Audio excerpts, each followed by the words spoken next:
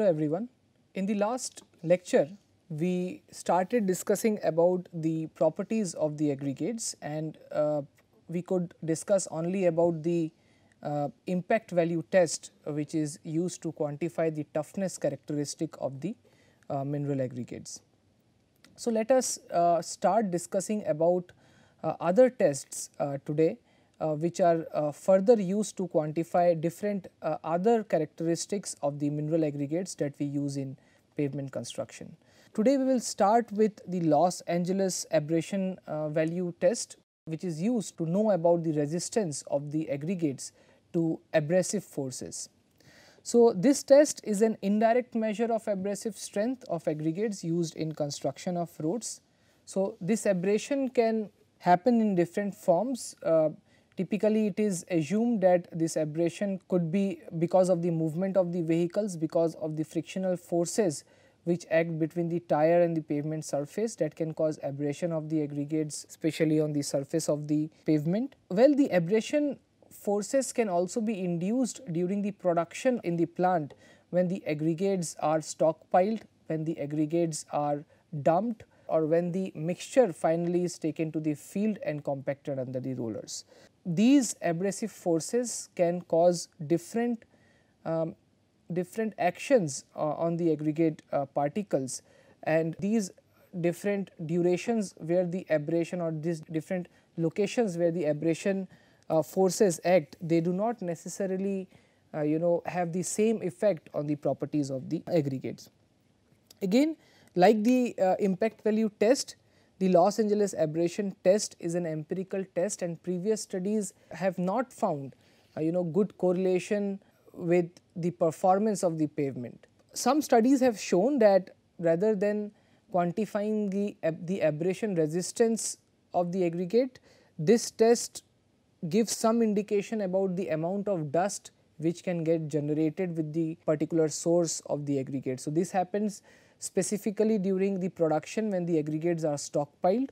So, during the stockpiling, since the aggregates has to travel considerable distance, the aggregate particles collide with each other, and during this process sufficient amount of dust can be generated by the breakdown of particles, and this dust finally, if it remains on the surface of the aggregates, it can cause poor adhesion between the bitumen and the aggregate surface in a hot mix asphalt, which can cause moisture damage related issue. So, you see our discussion has shifted from the abrasion resistance to moisture resistance. So, this is what researchers have indicated about this test.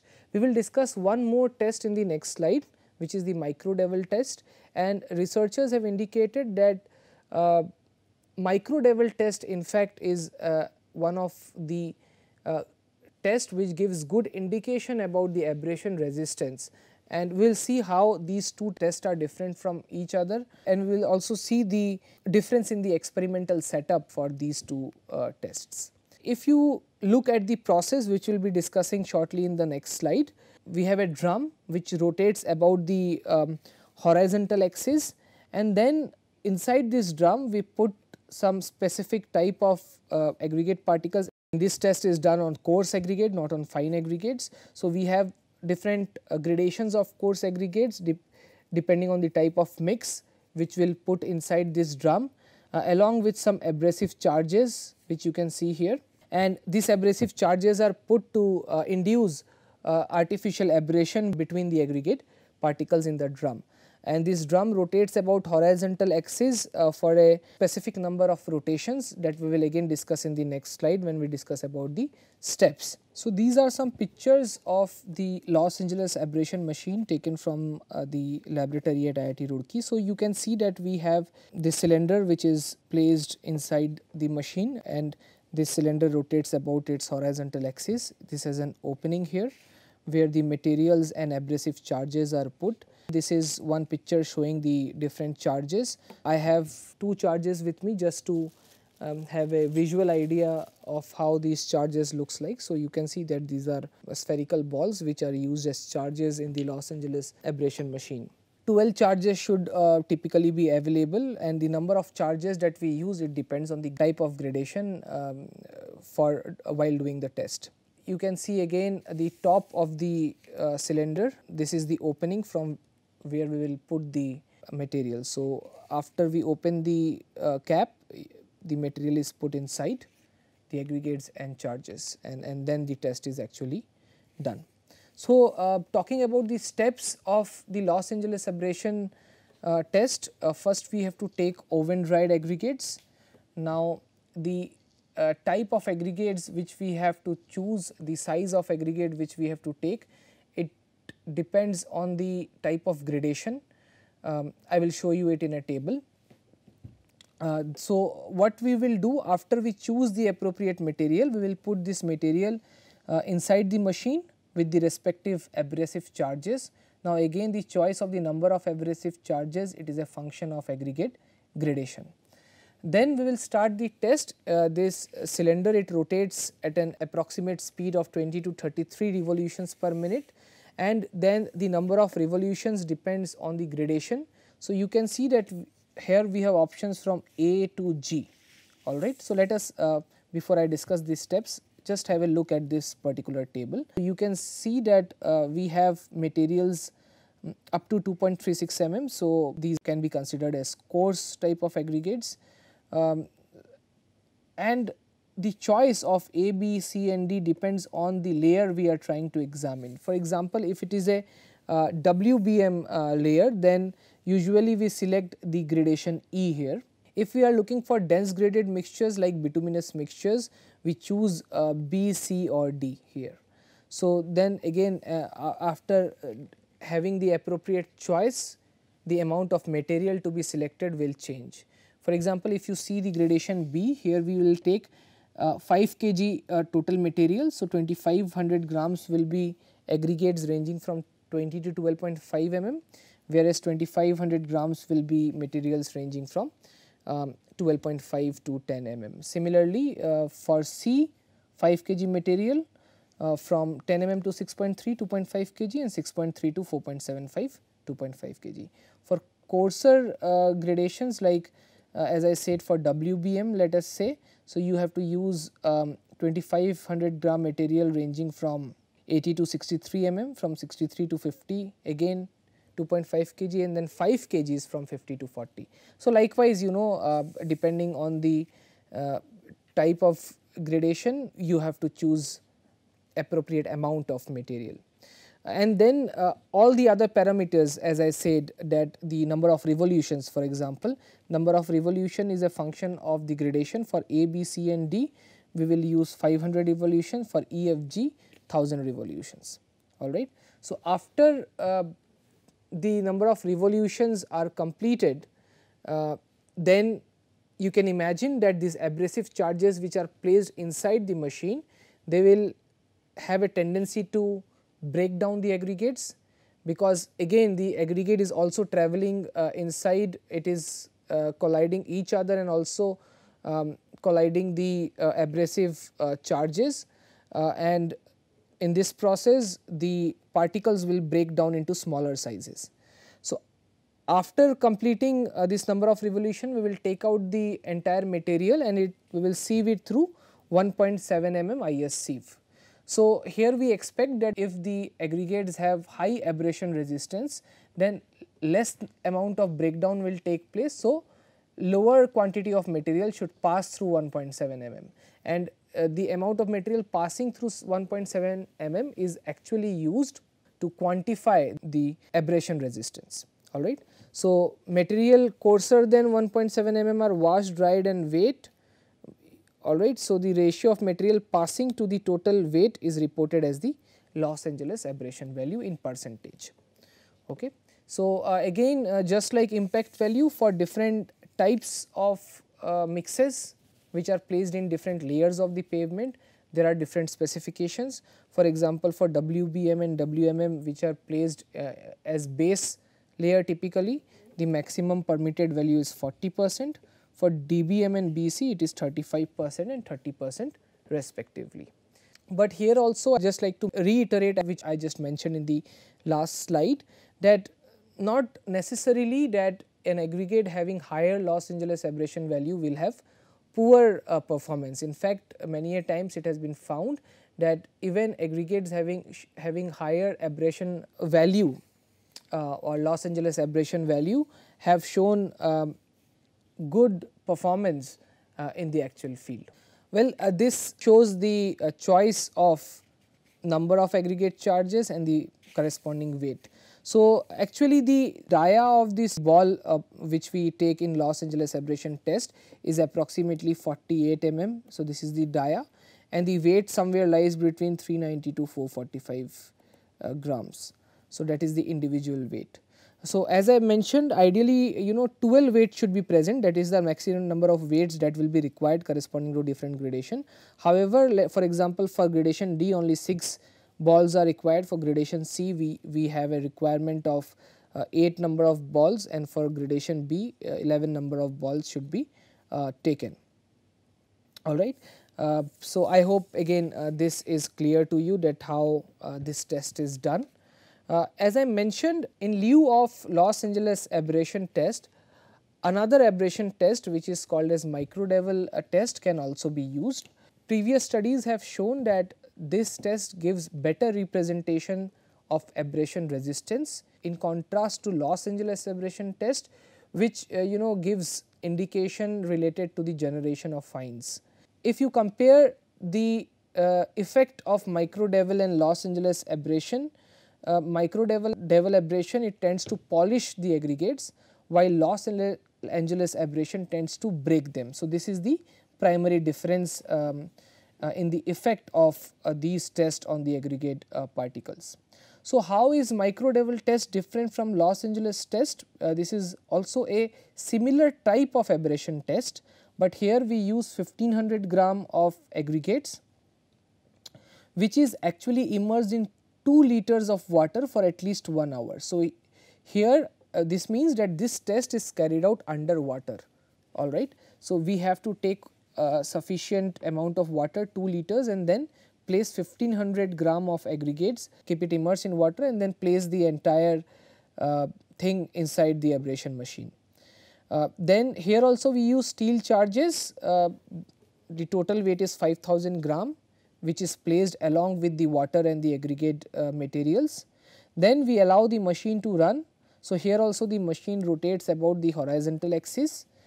So, the machine run at 100 rpm, and the number of revolutions it ranges depending on the size of the aggregates. So, similar to Los Angeles aberration, here also we have choice for different sizes of aggregates. So, the number of revolutions ranges from 9000 to 12000, and the time again depending on the size of the aggregate ranges from 95 to 120 minutes. After completion of the test or after completion of this aberration process, we will take out the material and we will pass the material through 1.18 mm sieve. So, material passing 1.18 mm sieve is used to calculate the aberration resistance here, alright. So, I hope again this test is also clear and its difference with Los Angeles aberration test. Now, we will discuss about the durability and soundness aspects of aggregate particles. In the durability and soundness test, what we are trying to do, we are trying to assess the resistance of the aggregates to the action of wetting or drying cycles and or freezing and thawing cycles. So, specifically in cold weather regions, what happens that because of this capillary rise of the water can get freezed inside the pores of the aggregates or not only capillary rise, the general movement of water and the formation of ice, this water can get freezed within the pores of the aggregates, and then when the temperature rises, this ice melts and it comes out of the pores, and when the cycle continues, during this process the phenomena can degrade some amount of material depending on the type of the aggregate. Some material can come out and the aggregates will have a tendency to lose their weight over a period of time, which is not desirable, and therefore, this is what we are trying to measure here in the laboratory. So, I mean we will of course comment on the suitability of this test method, but before that let us see the process. So, here oven dried aggregates retained on 4.75 mm sieve, indicating that these are coarse aggregates. They are used and separated into individual sizes ranging from 80 mm to 4.75 mm. So, again this test is done on different sizes of aggregates, and then we do the weighted average to calculate the durability or to quantify the resistance or the durability of the aggregates. So, here these aggregates, these individual aggregates, they are immersed in saturated solution of either sodium sulphate or magnesium sulphate. So, either of the two can be used to do the test for 16 to 18 hours typically, alright.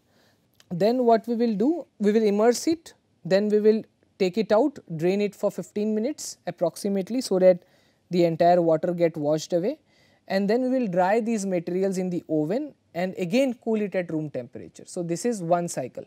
So, what we are doing here, we are immersing the aggregates in the sodium sulphate or magnesium sulphate solution, keeping it there for 16 to 18 hours, and during this process what happens, the sodium and this magnesium sulphate solution, it reacts with the aggregates and they form salts, alright.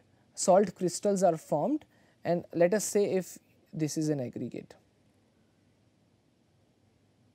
So, in these pores, these salt crystals will be formed and it will get deposited in these pores, and I mean this is the purpose of doing test, that this is a indication of formation of ice, or this is, we are trying to replicate the process of formation of ice here by the formation of actual salt crystals.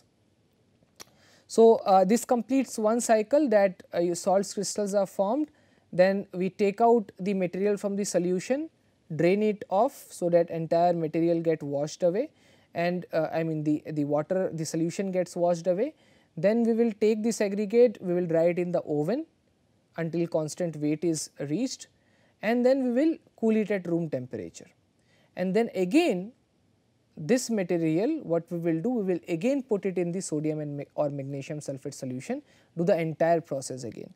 So, we will do it for typically 5 cycles, alright, and after 5 cycles we will calculate how much weight is lost, because what we are expecting when we are taking out the material from the solution, draining it, alright, draining it.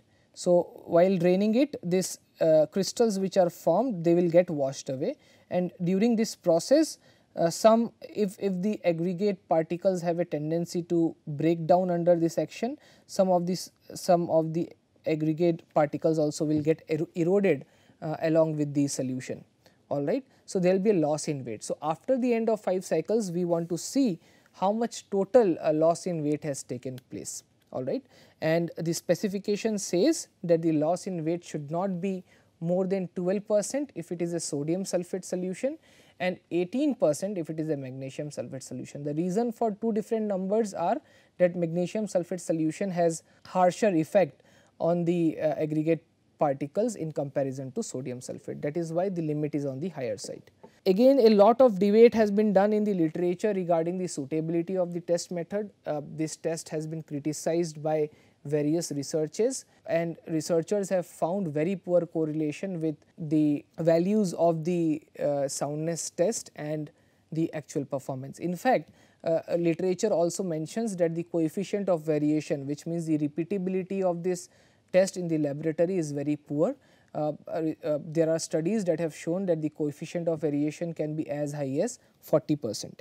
It has been found that even though aggregates show higher loss in this test, they give relatively good performance in the field.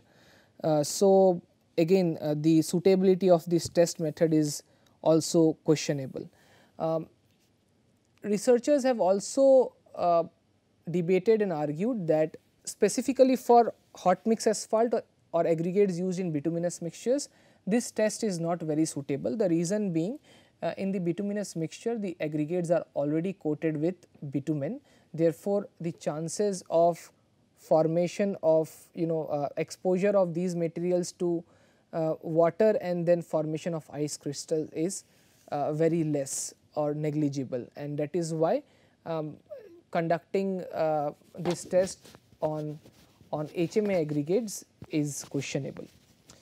However, this test is generally used only as a pass-fail criteria to select the aggregates, and in India also the specification mentions that this test should be done only on those aggregates whose water absorption is more than 2%.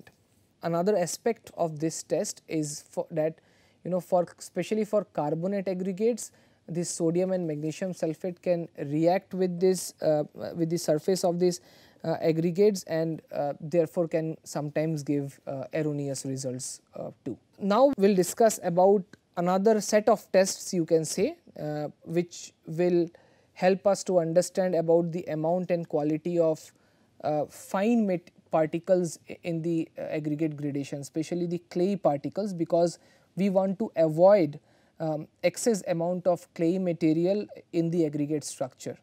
Especially sometimes organic clays or clays of having certain minerals such as montmorillonite, they are not very desirable because they are plastic in nature, and in presence of water they can show large variation in the volume, which may not be desirable for the structure. That is why it is of interest to know that what amount of fine material, which are typically passing 75 micron sieve, are present in the aggregate structure, and also what is the quality of these fine materials, because not necessarily excess of amount of fine materials will be harmful until and unless these have some undesirable properties. So, the first test is the sand equivalent test. So, sand equivalent test is used to quantify the amount of clay or fine dust in fine aggregates. So, this test is done on fine aggregates. So, here what we do, we take materials passing 4.75 mm sieve. The material passing 4.75 mm sieve is immersed in a flocculating solution. So, we prepare a special solution of a mixture of calcium chloride and glycerin. Once we prepare this solution, then we put the material inside this solution and we agitate it, we shake it properly. It is shaken either mechanically or manually, and then we allow it to sit for 20 minutes. So, what happens when we allow it to set for 20 minutes, because of the difference in density and size, the clay particles get separated from the rest of the fine materials, and inside the solution it will look something like this. So, the coarser material will go and settle at the bottom, and the fine material will be at the top. Alright, and you can see a clear difference that this is the amount of clay and then this is the amount of sand particle. Alright, and then we calculate the sand equivalent value as the ratio of height of sand to the total height of the material in the measuring tube. Because we want less amount of clay or less amount of fine particles, which means higher the sand equivalent value, better it is, because here we are trying to take the ratio of sand versus total. Alright. So, sand, higher is the sand, better it is, it indirectly represents that the amount of clay or the fine material is less. Usually most of the specifications says that a minimum value of 40 to 50 is desired, especially when we are using the aggregates for the production of hot mix asphalt. This is also considered as a quick field test, and in fact this test has been found to be good in terms of its correlation with the stripping resistance of the aggregates. Why stripping resistance? Because you see, if you have an aggregate particle and if you have very fine materials, so these materials can lie on the surface of the aggregate, and when the aggregate gets coated with bitumen, these particles which are at the surface of the aggregate, they disrupt the adhesion or the bond between the bitumen and the aggregate particle, and therefore this film can get broken, especially in presence of water.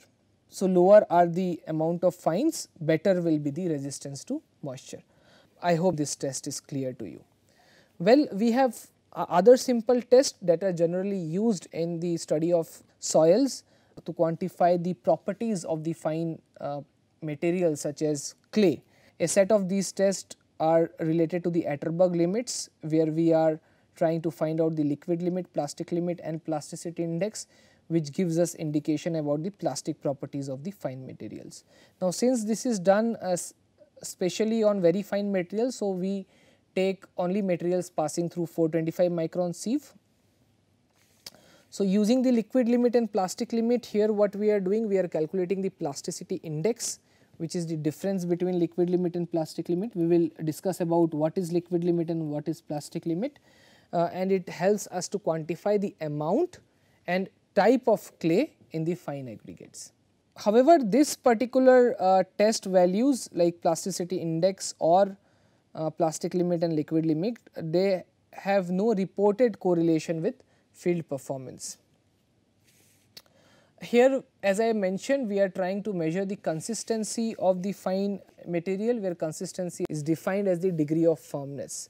So, we can say either the material is very soft, it is stiff, it is very stiff, or it is hard in nature, alright. Here in this test we are using the Atterberg limits. So, now let us see the definition of each of these terms. So, what is liquid limit? Liquid limit gives us an indication about the transition of soil from the liquid state to the plastic state. So, first we have to understand that any soil in presence of moisture, they undergoes a transition from one stage to another, because water has a predominant effect on fine materials, especially related to its flow and also related to its compaction characteristics. And some materials in presence of water can show very huge change in their volume, and this change is ideally not desired during the construction purpose. So, we are interested to see that how different fine materials behave in presence of water, and we want to avoid those fine materials which are excessively plastic or excessively show changes in volume. So, what is liquid limit? Liquid limit again is that particular point, you can say, or moisture content, where there is a transition of soil from liquid state to plastic state. So, which means the soil, when we are giving any strain to the soil just starts to take the load.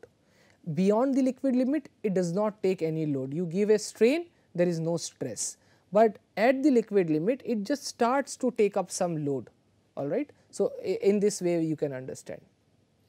Then what is plastic limit? Again, plastic limit is that particular moisture content, you can say, or that particular zone where the soil will behave as a semi-solid material rather than a liquid material. At this moisture content, if you try to take a soil sample, make a thread with the soil sample of approximately 3 mm in dia, this thread will crack or it will crumble. So, that point indicates the plastic limit of the soil.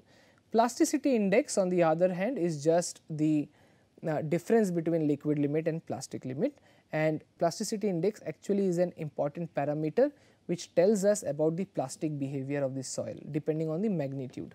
Usually for top layers in the pavement construction, a value higher than 4 is not recommended.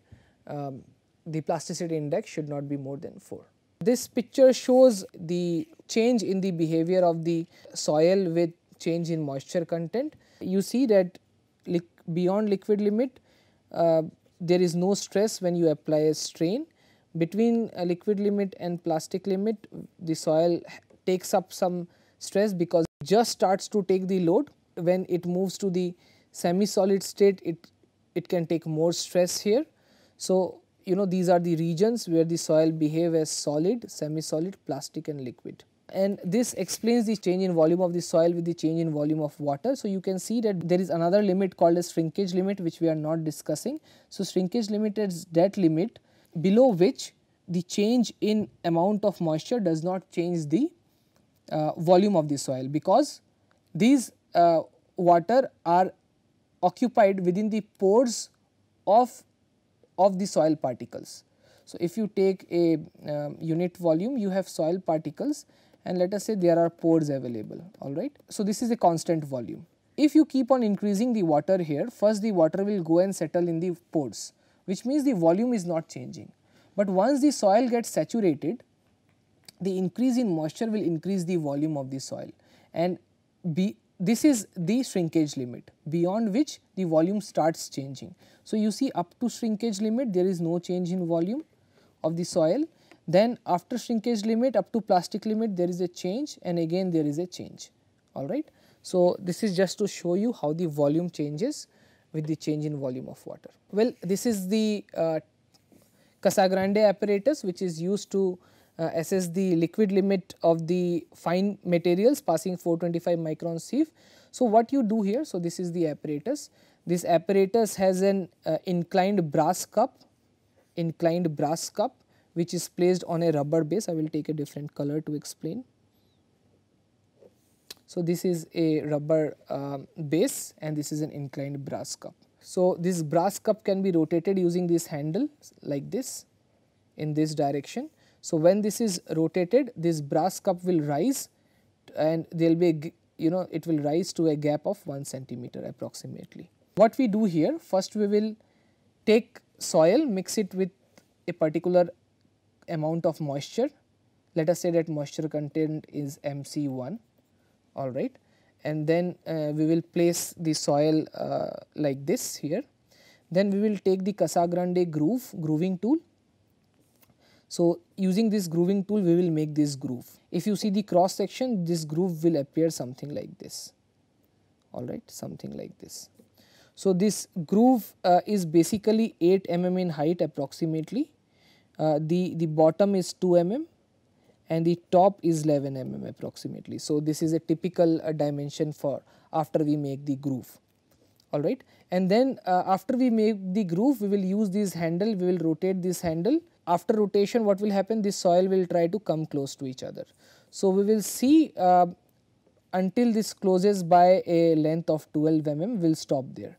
So, we will start giving the number of blows and we will visually observe how the soil is moving, and once we find that the soil has come closer enough such that the length of closure is approximately 12 mm, we will stop and we will note down the number of blows. Let us say for MC1 it is N1. Then what we will do, we will change the moisture content. Let us say we take another moisture content MC2, and then we again check the number of blows at which there is a 12 mm closure. Then we will change the moisture content, again we will check. So, finally what we will do, we will plot the variation of number of blows and moisture content, alright, and this is in log scale. The number of blows required at higher moisture content will be less. So, you will get a graph something like this, and you see that what is the moisture content corresponding to 25 number of blows, alright. What is that moisture content? So, this moisture content is the liquid limit of the sample, alright. So, this is how you determine the liquid limit. Well, the experiment of plastic limit is very easy. What you do here, you will take a soil sample, mix it with some quantity of water, and then you will try to roll it on a glass pad, and then you keep on changing the moisture content, keep on making a thread, and our aim here is to make a 3 mm thread okay, and we will visually see that what is that moisture content at which the 3 mm thread will crumble visually. If you have this sample, the crumble will occur something like this. You will stop when you see that crumbling occurs, and for that soil sample you will find out the moisture content by taking the weight after oven drying and weight before, alright. So, that will give you the moisture content, and that moisture content is the plastic limit, and plasticity index is just the difference between the liquid limit and plastic limit, and this plasticity index along with the liquid limit of the soil can be placed in this chart, which is a standard A-line chart or plasticity index chart, and we will see that where our soil sample actually lies. I am not going to discuss in this lecture in detail about this chart, but just to give you an idea that this chart has different locations to identify different types of soils. For example, here C indicates clayey soil, M indicates silty soil, alright. So, O indicates organic soil, and then the other alphabet like L, it indicates low compressibility, I indicates intermediate compressibility, whereas H indicates high compressibility. So, we want to avoid soil which are actually on the extreme right side, because these are highly organic soil, and since having high compressibility, they will show larger changes in volume with change in moisture content. Depending on the specification, we have to choose the appropriate soil which lies in the specified range. Well, this again is taken from the Ministry of Road Transport and Highways for different types of layer. If you see for bituminous layer, the code says that the plasticity index of fine material passing 425 micron sieve should be less than 4. For granular base, they have limits on liquid limit which should be less than 20 and plasticity index which should be less than 6. For granular sub base, it is 25 and 6, whereas for embankment and subgrade it is 50 and 25. As you move down the pavement, the requirement gets more relaxed. You can use inferior type of material also. Now we will discuss about the next test, which is not typically used in India, but is a French specification basically. So this is a French test, and in fact a very interesting and good test to quantify the quality of clay fines. So this will not tell us about specifically about the amount of clay fines, but it will say that that though you have particles of smaller sizes in your mix, so let us see what is the quality. Is it really of poor quality or the quality is acceptable in nature? So this quantifies the quality of clay fines. It will tell us whether the clay fines are organic, expansive, having iron hydroxide characteristics, etc. Here what we do, we take 10 gram of soil sample passing 75 micron sieve. So this test is carried out on filler particles basically, and this 10 gram sample is dispersed in 30 gram of distilled water in a beaker. So you take a beaker having distilled water and 30 gram distilled water, and then you place 10 gram of soil sample passing 75 micron sieve. Then we will make another solution where 1 gram methylene blue is dissolved in enough distilled water to produce 200 ml solution. So you can say that you will have 0.5% methylene blue here in the solution, 0.5%. Then what we do from this solution of methylene blue which we have prepared, we will titrate the methylene blue using a burette, and we will do it stepwise, alright, in 0.5 ml aliquots, and we will take 0.5 ml from this, put it in this beaker, and then we will continuously stirring this beaker. And after addition of this 0.5 ml aliquot, this is done stepwise. So after doing each step, what you will do, you will take a drop of this aggregate suspension using a glass rod. We will dip the glass rod here, and after dipping the glass rod, we will just put a mark. We will just put this glass rod over this filter paper. Similarly, again then we will take another 0.5 ml, put it inside, continuously stir it, again take a drop, put the mark here. Again take 0.5 ml, put the glass rod, again put a mark here. So we will keep on doing that, and we will observe this mark. This is what we are going to do. And when should we stop? Because we are continuously adding 0.5 ml methylene blue solution inside this beaker having 10 gram filler and 30 gram distilled water. Okay, so when are we going to stop? So we will stop when we see that the outer ring of this drop turns light blue. So initially when you will put the drop, what you will see a dark brown stain, dark stain here, and a clear water stain on the outer side. As we keep on increasing the methylene blue solution, so what is happening here? Let us try to understand the fundamental. The methylene, if this is the soil particle, the methylene blue is trying to cover this soil particle. So when sufficient methylene blue is there, when it covers the entire surface area of this clay particle, then what will happen? You will see that there is a dark spot, and instead of clear water, this is blue in color. The outer circle comes blue, which means the methylene blue solution has now entirely covered the surface of the soil particle, which means finer is the soil particle, specific surface area is more, therefore more amount of methylene blue will be required. This quantifies the specific surface area characteristics also of the clay particles. alright. This is what you see. I hope it is clear here that this is the initial time when you see clear mark, clear outer circle you see, slight blue, and now it is very clear here, the mark blue is clear here. So, you will stop when you see a clear blue mark over the light blue mark on the outer circle. So, that is when you will stop. So, this is finally reported an milligram of methylene blue per gram of fine aggregate fraction, alright. So, as I mentioned, the amount of methylene blue which will be required is proportional to the product of clay content and specific surface area of the clay, and therefore, a low value is desired. Low value will indicate that the surface area is more, which means it is not extremely fine, alright. So, a low value of 5 to 6 is most desirable, and if the value is more than 20, the sample can be considered as failed and should not be used for construction purposes. And research has indicated that methylene blue value is just like the sand equivalent value, is a very good indicator of moisture susceptibility. So, with this we will stop here today, and we will continue discussing about the aggregate properties. Our next presentation will be focused on discussing mainly about the specific gravity of the aggregates, which is a very important property especially related to the mixed design of bituminous mixture. So, we will try to understand the concept of specific gravity more fundamentally, and we will also finally discuss about some of the